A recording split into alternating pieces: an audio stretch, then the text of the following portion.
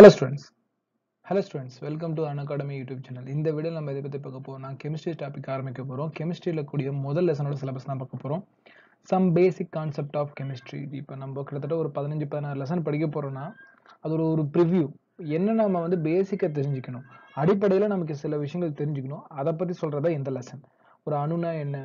அணுவோட வடிவம்னா எப்படி இருக்கும்? அதோட நிறை எப்படி இருக்கும்? அது கூடிய மோல்கள் எப்படி இருக்கும்? மூலக்கூறுகள் எப்படி இருக்கும்? அப்படிங்க பத்தி பேசக்கூடியதுதான் இந்த லெசன். படிச்சு பார்க்கல என்ன கொடுத்துருக்காங்கன்னா வேதியியலின் சில அடிப்படை கருத்துக்கள்ங்கிறது முதல் லெசன். ஜெனரல் டாபிக், பொதுவா நம்ம பத்தி கெமிஸ்ட்ரி பத்தி என்னென்ன தெரிஞ்சுக்கணும்ட்டு. லா ஆஃப் கெமிக்கல் காம்பினேஷன், ஒரு மூலக்கூறு இன்னொரு மூலக்கூறு எப்படி இணைஞ்சு நமக்கு ஒரு பொருளை கொடுக்க போகுது. Dalton atomic theory. டால்டன் என்னதுன்னா முத அணுவை பத்தி ஒரு கொள்கையை சொல்லியிருப்பாரு. முன்னாடி அணுவை பத்தி பேசியிருந்தாலுமே டெமோக்ரட்டிஸ் ஆரம்பிச்சு டால்டன் என்னது ஒரு அழகான ஒரு முடிவை கொடுத்திருப்பாரு. அவரோட கொள்கையை பத்தி தெரிஞ்சுக்கணும். அவரோட பாயிண்ட்ல தனிமம்னா என்ன, அணுனா என்ன, மூலக்கூறுனா என்ன, அதெல்லாம் பார்க்க போறோம். அணு மற்றும் மூலக்கூறு நிறை, வெயிட் எப்படி இருக்கும், மோல் கொள்கை, மோலார் நிறை, இதெல்லாம் கேள்வி இதுல வந்து நமக்கு ஃப்ரீக்வெண்டா கேட்டுட்டு இருக்காங்க. நிறை சதவீத விகிது, இயல்பு மற்றும் விகித வாய்ப்பாடு, மூலக்கூறு வாய்ப்பாடு ரொம்ப important. Stoichiometry and calculation based on the stoichiometry. ஒரு ஈக்குவேஷன்ல எப்படி வந்து பார்த்தோன்னா அந்த சமன்பாட்டை சமன் செய்யறது, இதை பத்தி எல்லாம் இருக்கக்கூடியது. மொத்தம் ஒரு ஈக்குவேஷன் இப்படிதான் ஃபார்ம் பண்ணணும், இப்படி பொருட்கள் வினைப்பட்டுச்சுன்னா இந்த மாதிரி பொருட்கள் கிடைக்கும் அப்படிங்கிறது தான் இந்த முதல் லெசன். சரியா? இதுல பார்த்து நம்ம நேரட்டா என்ன பண்ணலாம், கேள்வி பிராக்டிஸ் பண்ணி பார்த்து எப்படி கேள்வி கேட்கறாங்க அப்படிங்கறத நம்ம தெரிஞ்சுக்குவோம். இப்போ இந்த டயக்ராம் பார்க்கலாம். இந்த டயக்ராம்ல நான் ஒரே டயக்ராம்ல 3 கான்செப்ட் எக்ஸ்பிளைன் பண்ணியிருக்கேன். ஸோ தயவு செஞ்சு கிளியரா கவனிங்க. மோல் தொடர்பு, மோல் ரிலேஷன்ஷிப். மோல்னா என்ன நம்ம போக சொல்லுவோம். ஒரு மோலுக்கும் மூலக்கூறுக்கும் லிட்டர்ல கொடுத்திருக்க ஒரு கன அளவுக்கும் கிராம்னு சொல்ற வெயிட்டுக்கும் என்ன ரிலேஷன்ஷிப். உதாரணத்துக்கு ஒரு மோல்ல, ஒரு பொருளோட ஒரு மோல்னா அதுல கிட்டத்தட்ட 6.02 × 1023 அணுக்கள் இருக்கும், ஆட்டம்ஸ் இருக்கும் இல்லையா? 0.6223 அல்லது 0.62 × 1023 மூலக்கூறுகள் இருக்கும். இது ரொம்ப பேசிக்கான பாயிண்ட். இது அவகேட்ரா நம்பர்னு சொல்லுவாங்க. நான் மோல்னா என்னன்னு ஈவன் கிளாஸ் நீட்ல சொல்றேன். இப்போதைக்கு இந்த ஃபைனல் டேட்டா ஞாபகம் வச்சுங்க. அடுத்தது, ஒரு மோல் அப்படின்னா எந்த ஒரு தனிமத்திலையும் கன அளவுல 22 லிட்டர்ல போட்டு கொடுத்தாங்கன்னா அது ஒரு மோல். ஒரு ஹைட்ரஜன்ல 24.4 லிட்டர் அளவுக்கு போட்டு கொடுத்தாங்கன்னா அது ஒரு மோல். அதே மாதிரி ஒரு கார்பனை 22.4 லிட்டர்ல போட்டு கொடுத்தாங்கன்னா ஒரு மோல். இது எப்பயும் ஞாபகம் வச்சுங்க. கிராம்னு பாக்குறப்போ கொஞ்சம் தெளிவா இருக்கணும். ஒரு ஹைட்ரஜனோட நிறை பார்த்தீங்கன்னா 2 கிராம். சோ 2 கிராம் ஹைட்ரஜன் ஒரு மோலுக்கு சமம். இது எப்பயுமே என்னது நல்லா தெளிவா ஞாபகம் வச்சுக்கணும். 2 கிராம்ங்கிறது என்னது ஒரு மோலுக்கு சமம். ஒரு O2 எடுத்துக்கிறீங்க அப்படிங்கிறப்போ 36 கிராம் O2ங்கிறது ஒரு மோலுக்கு சமம். அதோட அணுநிறை அப்ப 16 கிராம் O வந்து ஒரு மோல். அவ்வளவுதாமா. அதோட அணு நிறைங்கிறது எடுத்து நம்ம அது ஒரு மோலா சொல்லிடலாம். இந்த அணு நிறை என்னது போ நம்ம பொறுமையா என்னது ஒண்ணுன்னா படிக்கலாம். சரிங்களா? இதுதான். அதே ஒரு 12 கிராம் கார்பன்ங்கிறது ஒரு மோலுக்கு சமம். அதெல்லாம் நம்ம பேசிக்கா எடுத்து படிப்போம். 12 கிராம் கார்பன்ங்கிறது ஒரு மோலுக்கு சமம். ஒரு மோலுங்கிறது அதோட அணு நிறைக்கு வந்துடணும். நம்ம இந்த கார்பன் 12 இதை வச்சுதான் நம்ம ஆராய்ச்சி பண்ணி ஒரு மோலையே முடிவு கொண்டு வந்திருப்போம். இந்த டேட்டால தெரிஞ்சுக்கணுமா? இதை வச்சு நம்ம ப்ராப்ளம் எப்படி அணுகுறாங்கிறத பார்க்க போறோம். ப்ராப்ளம் ஆரம்பிக்கலாம். இப்ப கேள்வி படிச்சு பார்க்கலாம். நீர் மூலக்கூறுகளில் எதில் மூலக்கூறுகள் எண்ணிக்கை அதிகம்? கீழே நீர் மூலக்கூறு கொடுத்திருக்காங்க. அதுல எதுல மூலக்கூறு எண்ணிக்கை அதிகம்னு பாக்குறாங்க. ஒவ்வொரு ஆப்ஷன் எடுத்து படிக்கணும். முதல் ஆப்ஷன்ல நீரின் 18 மூலக்கூறுகள் கீழே கொடுத்தா அதுல 18 மூலக்கூறுகள் இருக்கான். அடுத்தது 18 கிராம் நீர், அதாவது தண்ணீர் கொடுத்திருக்காங்க. அடுத்து 18 கிராம் தண்ணீர் கொடுத்திருக்காங்க. 18 மோல் தண்ணீர் கொடுத்திருக்காங்க நீர். அதாவது முதல் ஆப்ஷன்ல 18 மோலிகூல்ஸ் டேரக்டாவே கொடுத்துட்டான். நம்பர் ஆஃப் வாட்டர் மோலிகூல்ஸ் கேட்டிருக்காங்க. இதுல அதிகபட்சமா இருக்கணும். முதல்ல 18 மோலிகூல்ல கொடுத்துட்டான். ரெண்டாவதுல இன்டைரக்டா 18 கிராம் 1.8 கிராம் 18 கிராம் 18 மோல் நீருங்கிறாங்க. அப்ப இது எல்லாத்தையும் என்னமா மாத்தணும், நம்ம மூலக்கூறா மாத்திட்டு அப்புறம் எது அதிகபட்சம் அப்படிங்கறத நம்ம ஆராய்ச்சி பண்ணணும். அடுத்த ஸ்லைட்ல போய் பார்த்துலாம். இப்போ ஒவ்வொரு ஆப்ஷன் எழுதி பார்ப்போம். முதல்ல வந்து பார்த்தீங்கன்னா ஃபர்ஸ்ட்லயே கொடுத்துட்டான். முதல் ஆப்ஷன்ல எதுல கொடுத்துருக்கான், 18 மூலக்கூறுகள்னே கொடுத்துட்டான். அது நமக்கு பிரச்சனையே இல்லை, எதுவுமே அதை கண்டுபிடிக்க தேவையில்லை. 18 மூலக்கூறுகள் நீர் கொடுத்துட்டான். நீங்க கம்பேர் மட்டும் பண்ணிக்கலாம். ரெண்டாவதுல 1.8 கிராம் நீர் கொடுத்திருக்கிறான். சோ இத மூலக்கூறா மாத்தணும். மூணாவதுல 18 கிராம் கொடுத்திருக்கிறான். இதையும் நம்ம மூலக்கூறா மாத்தணும் நீரை. நாலாவதுல என்ன கொடுத்திருக்கிறான்னா 18 மோல் கொடுத்திருக்கான். அதையும் நம்ம மூலக்கூறா மாத்திக்கலாம். சரி, ஒவ்வொன்றும் ட்ரை பண்ணி பார்ப்போம். விட்டுறலாம். இப்ப ரெண்டாவது எடுத்து பார்க்கலாம். 1.8 கிராம் நீர் அப்படிங்கிற ஒரு ஸ்டேட்மெண்ட் நம்ம கிட்ட இருக்கு. இப்ப நீரை இப்ப கால்குலேட் பண்ணி பார்த்தோம்னா நீர் ஃபார்ம்ல வந்து H2O. அச்சுக்கு வந்து பாத்தீங்கன்னா 2 கிராம் சொல்லுவாங்க. கார்பனுக்கு மொத்தம் 16 கிராம் சொல்லுவாங்க. மொத்தம் 18 கிராம் சேர்ந்தது தான் H2O அணு நிறைன்னு சொல்லக்கூடியது 18 கிராம். மூலக்கூறு நிறை எது வேணா சொல்லலாம். இப்போ இந்த 18 கிராம்ல ஒரு மோல் இருக்கும். அதான விஷயம். நான் என்ன சொல்லிட்டேன், இந்த மாதிரி ஃபார்முலா எடுத்து இதோட மொத்த மாஸ் போட்டீங்கன்னா ஒரு மோல். நான் இது கண்டுபிடிச்சிட்டேன். இது கொஸ்டின் தர மாட்டாங்க, நம்ம தான் போடணும். 18 கிராம். இந்த 2 கிராம் 16 கிராம்ல நான் கிளாஸ்ல சொல்றேன் எப்படி தனித்தனியா மெமரி பண்றதுன்னு. மொத்தம் 18 கிராம் வந்துருச்சு. சோ 18 கிராம் இருந்துச்சுன்னா 18 கிராம் நீர் இருந்துச்சுன்னா ஒரு மோல்னு அர்த்தம். இங்க எவ்வளவு இருக்கு? 1.8. அப்ப கிட்டத்தட்ட என்னது? இது ஒரு 1.8னா என்ன பண்ணலாம் அப்படின்னா ரெண்டு பக்கமும் 0.1 பெருக்கலாம். ரெண்டு பக்கமும் என்ன பண்ணலாம்? 0.1 பெருக்கணும்னா இங்க 1.8 கிராம் நீர்ல எனக்கு எவ்வளவு மோல் இருக்கு? 0.1 மோல் மூலக்கூறு இருக்கு. சரி, நான் மோல்னு போட்டிருக்கேன் பாரு. மோல்ல ஒரு பிரச்சனை இல்லை. நம்ம மோலை பத்தி படிச்சுட்டு இருக்கோம். மோல். ரெண்டாவது உங்களுக்கு தெரியும், ஒரு மோல் ஈக்குவல் டு, நம்ம இப்பதான் படிச்சுட்டு வந்தோம், ஒரு மோல் ஈக்குவல் டு எவ்வளவு தெரிஞ்சோம்? 6.02 இன்ட்டு 10⁻23 மூலக்கூறுகள். இப்ப நம்ம கேள்வியே மூலக்கூறுகள் கண்டுபிடிதான். அப்ப இதுல போட்டீங்கன்னா 0.1 மோலுக்கு 0.1 இன்ட்டு 6.02 இன்ட்டு 10⁻23 மூலக்கூறுகள் இருக்கும். 0.1னா 10⁻−1 அதெல்லாம்.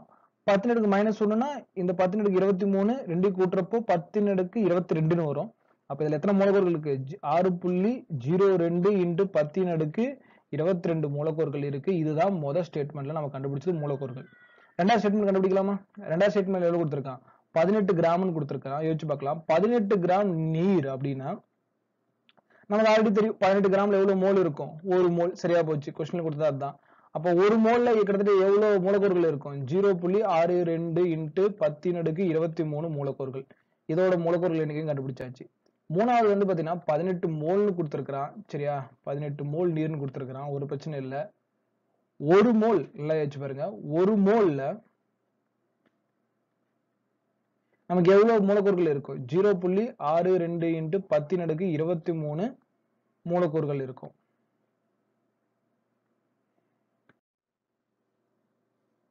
அப்படிங்கிறப்போ 18 மோல் அப்படின்னா நமக்கு எவ்வளவு தெரிஞ்சிடும்? 18 இன்ட்டு 6.02 இன்ட்டு 10⁻23 மூலக்கூறுகள். எதுவுமே நம்ம பெருக்க வேணாம். பட் பார்த்தாலே தெரியும். 18 இன்ட்டு 6.23 இவன் பெருசா, இல்ல 6.2 இன்ட்டு 10⁻23 இவன் பெருசா, இல்ல 6.2 இன்ட்டு 10⁻22 இவன் பெருசா, இந்த கொஸ்டின்ல கொடுத்தா 18 மூலக்கூறுகள் பெருசான்னு பாக்குறப்போ ஆப்ஷன் டி தான் பெருசு. சோ 18 மோல் நமக்கு எவ்வளவு இருக்கு? கிட்டத்தட்ட 18 இன்ட்டு 6.2 மோல், 6.2 இன்ட்டு 23 மூலக்கூறுகள் இருக்கு. அவ்வளவு மூலக்கூறுகள் வெறும் 18 மோல் நீர்ல இருக்கு. நம்ம கேள்வி என்னது? அதிகபட்ச மூலக்கூறுகள் எதுல இருக்குன்னு கேட்டிருக்காங்க. ஆப்ஷன் டி 18 மோல் நீர்ல இருக்கு. அடுத்த கேள்வி, ஒரு மூவணு வாயுவின் 0.1 மோல் அணுக்களின் எண்ணிக்கை. Number of atoms in 0.1 mole of ட்ரைஅட்டாமிக் case. கேள்வி என்னன்னா அவங்க கொடுத்தது 0.1 மோல்ன்ட்டான். நமக்கு ஒரு மோல்ல ஜென்ரலா ஞாபகம் வந்துடணும். ஒண்ணு, ஒரு மோல்ல எவ்வளவு மூலக்கூறுகள் இருக்கும் அப்படின்னு கேட்டீங்கன்னா 0.62 இன்ட்டு 10⁻23 மூலக்கூறுகள் சொல்லலாம். அல்லது 6.02 இன்ட்டு 10⁻23 அணுக்கள்னு சொல்லலாம். தப்பு கிடையாது. ஆட்டம் சொல்லலாம். கொஸ்டின்ல அணுக்கள் தான் கேட்டிருக்காங்க. அப்ப நல்லா யோசிச்சு பார்க்கலாம். 0.1 இன்ட்டு எவ்வளவு பண்ணும்? 6.02 இன்ட்டு 10⁻23 அணுக்கள் இருக்கு அப்படின்னு உடனே சொல்லிடாதீங்க. கேள்வி ஃபுல்லா படிச்சு பாருங்க. ஒரு மூவணு வாயு, அப்போ 3 அணு இருக்குன்னு அர்த்தம். ட்ரைஅட்டாமிக் கேஸ். அப்போ இன்ட்டு 3 மட்டும் கரெக்டா போட்டுக்கோங்க. சரி, இந்த 0.1 என்ன எழுதலாம்? 10⁻−1 எழுதலாம். 10⁻−1 வந்துச்சுன்னா இந்த 10⁻23 ரெண்டையும் கூட்டப்போ 10⁻22. இப்போ 3 இன்ட்டு 6.02 இன்ட்டு 10⁻22 அணு. இது ரெண்டையும் கூட்டுறப்போ 18. கிட்டத்தட்ட 7 என்ன வரும்? 18.06 இன்ட்டு 10⁻23 அணுக்கள். அப்ப இந்த ஆப்ஷன் எங்க வருது? நல்லா செக் பண்ணி பாருங்க. ஆப்ஷன் டி ல வருது. 1.806 இன்ட்டு 10⁻23. இந்த கேள்விக்கான பதில் என்னது? Answer option B. நமக்கு இந்த ரிலேஷன்ஷிப் தெரியுமா? ஒரு மோலுல 6.02 × 10⁻23 அணுக்கள் இல்லையா மூலக்கூறுகளுக்குன்னு தெரிஞ்சணும். 22.4 லிட்டர்ல ஒரு மோல் இருக்கு, அந்த விஷயம் நமக்கு தெரியணும். எந்த பொருளோட அணு நிறை எடுத்தாலுமே அதெல்லாம் ஒரு மோலுக்கு சமம் அப்படிங்கிற மற்ற காமெண்ட்ஸ் தெரியணும். உதாரணத்துக்கு சோடியம் 23 கிராம்ல அமைஞ்சிச்சுன்னா அதுதான் அதோட மூலக்கூறு எடை, அது ஒரு மோலுக்கு சமம். இந்த மாதிரி என்னன்னா அந்த ஒரு மூலக்கூறு எடையில அது அமையறப்போ நம்ம என்ன பண்ணிடலாம், அது ஒரு மோல்னு சொல்லிடலாம். இந்த மோல் ரிலேஷன்ஷிப் ஓரளவுக்கு புரிஞ்சுக்கணும்னு நினைக்கிறேன். இப்ப நேத்து வீடியோல கமெண்ட் பண்ண ஸ்டூடெண்ட்ஸ் கமெண்ட்ஸை பார்க்கலாம். ஓகே, நேற்று கொஞ்சம் பெரிய கேள்வி கேட்டிருப்பேன் போல. எம் நிலைகள்ல முக்கியமான நிகழ்வு மட்டும் தான் கேட்டேன். நீங்க ஃபுல்லா எழுதிட்டீங்கன்னு நினைக்கிறேன். உங்களுக்கு இம்பார்ட்டன்ட் தோணுது மட்டும் எழுத சொல்லியிருந்தேன். சரி, ஓகே, ஃபுல்லா எழுதிருந்தாலும் ஓகே, பிரச்சனை இல்லை. பட் நெக்ஸ்ட் டைம் இவ்வளவு பெருசா எழுத வேணாம், ஷார்ட்டா எழுதிருங்க. உங்களுக்கு இம்பார்ட்டன்ட் ஈவெண்ட்ஸ் மட்டும், எல்லா நான் ஈவெண்ட்ஸ் எழுத சொல்ல. எம் நிலையில ப்ரோபேஸ், மெட்டாஃபேஸ், அனஃபேஸ் இருக்கான். கவி சொல்லியிருக்காரு. கவி எம் நிலையில ப்ரோபேஸ், மெட்டாஃபேஸ், அனஃபேஸ், டீலோஃபேஸ் இருக்கான்.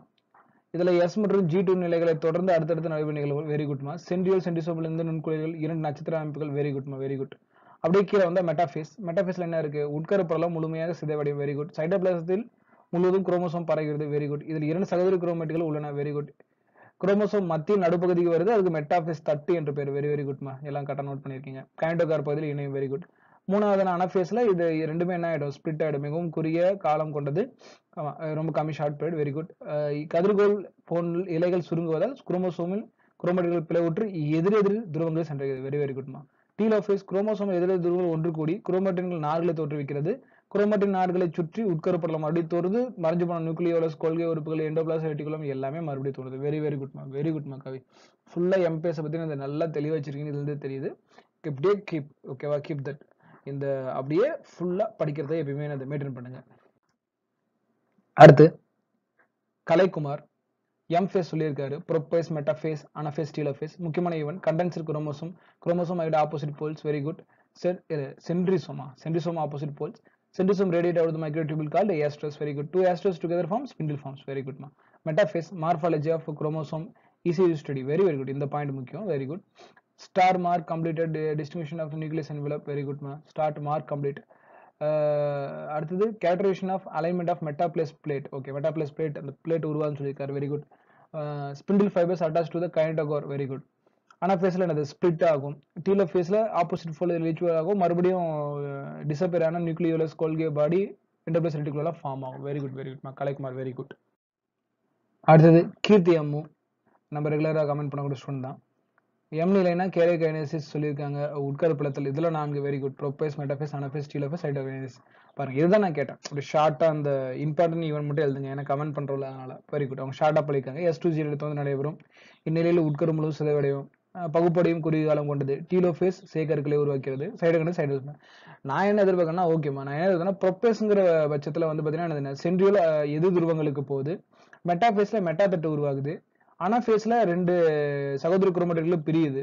டீலோஃபேஸ்ல மறுபடியும் மறைந்து போனா அனைத்து உறுப்புகளும் தோன்றுது. இதுதான் நான் எதிர்பார்க்கிற பாயிண்ட். ஓகேவா? அதை மட்டும் தான் இம்பார்ட்டன்ட் அந்த ஈவென்ட் நடக்கும். மற்ற எல்லாமே சொன்னாலும் ஓகே, இது சொன்னாலும் ஓகே. நான் எதிர்பார்க்கிற பாயிண்ட்ஸ் தான், அதை நான் சொல்லிடுறேன். சைட்டோகைனேசிஸ், cytoplasm. Very good, very good Keerthi. Munivel ProBass, metaphase, anaphase, telophase. ProBass sell organelle disposed in the stage of chromatin made in the chromosome. Very good. Metaphase chromosome are the pair and metaplate, and இந்த ஸ்டேஜ்ல என்னது? மெட்டாப்ளேட் create ஆகுதுன்னு சொல்றாங்க. Very good. அனஃபேஸ்ல chromosome divided in this stage. Very good. Telophase sell organelle தோன்றும். Okay, very குட்மா. End of divided in cytoplasm. சைட்டோபிளாசம்ல என்ன ஆகுது? இது divide ஆகுதுன்னு சொல்றாங்க. டிவைடட் இன் சைட்டோபிளாசம். இன்னும் கொஞ்சம் ஓகேவா? தமிழ்ல எழுதுனா தமிழ்ல எழுதுறீங்க, இங்கிலீஷ் எழுதுனா இங்கிலீஷ் எழுதுங்க. ஓகேவா? சின்ன அதை நம்ம படிச்சு பார்க்குற ஒரு சின்ன மிஸ்டேக் வருது. நீங்க தமிழ்ல கூட எழுதுறீங்க முனிவேல், நல்லா இருக்கும். ஏன்னா நல்லா புரிஞ்சிருக்கீங்க. அது எழுதுற மொழிதான பிரச்சனை இல்லை, நீங்க தமிழ்ல கூட எழுதுறீங்க. ஒன் செல் make 2 daughter cells. Very குட்மா, very good. அவங்களுக்கு புரிஞ்ச மாதிரி அவர் தெளிவா எழுதிருக்காரு. தமிழ்லயே நீங்க எழுதலாம், ஒரு பிரச்சனையும் கிடையாது, ஒரு தப்பும் கிடையாது. நீங்க தமிழ்லயே எழுதலாம், இங்கிலீஷ்ல எக்ஸாம் எழுதலாம், நீங்க தமிழ்ல எழுதலாம். கான்ஃபிடன்ட் லெவல் நல்லா இருக்கு. நீங்க இதுல என்ன எதுல வேணா கரெக்டா பூஸ்ட் பண்ணி கட் பண்ணிக்கங்கம்மா. ஓகே, இப்போ கமெண்ட் கேள்விக்கு போயிடலாம். இன்னைக்கு என்ன கேள்வி சார் கமெண்ட் பண்ணணும் அப்படின்னா, இப்போ பிசிக்ஸ்ல உங்களுக்கு எந்த அளவுக்கு ஃபார்முலா தெரிஞ்சிருக்கு அப்படிங்கறத செக் பண்ண போறேன். திசை வேகத்துக்கான ஃபார்முலாமா, திசை வேகத்துக்கான ஃபார்முலா. அடுத்தது முடுக்கத்துக்கான ஃபார்முலாமா, அடுத்து முடுக்கத்துக்கான ஃபார்முலா. அடுத்தது கலீலியோட 3 சமன்பாடு இல்லையா, ஈக்குவேஷன்ஸ் ஆஃப் மோஷன்ஸ். இயக்கத்திற்கான 3 சமன்பாடு.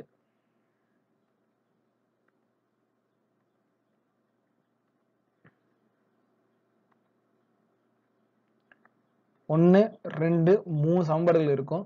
அதை கரெக்டாக எழுதிருங்க. ப்ளஸ் திசைவேகத்துக்கு என்ன ஃபார்முலா அதை எழுதிருங்க. முடுக்கத்துக்கு என்ன ஃபார்முலா அதை எழுதிருங்க. மொத்தம் இந்த 5 ஃபார்முலா எழுதிருங்க. இன்னைக்கு ஈவினிங் கிளாஸ் கெமிஸ்ட்ரியா இருக்கும். ஒரு ஓரியன்டேஷன் கிளாஸ் இருக்கும். ஸோ கரெக்டாக டைமுக்கு வந்து அட்டன் பண்ணிருங்க. 8 to 9 வந்து கிளாஸ் நடக்கும். கரெக்டாக ஒரு 5 minutes முன்னாடி வந்து அதை அட்டன் பண்ணிருங்க. சரிங்களா?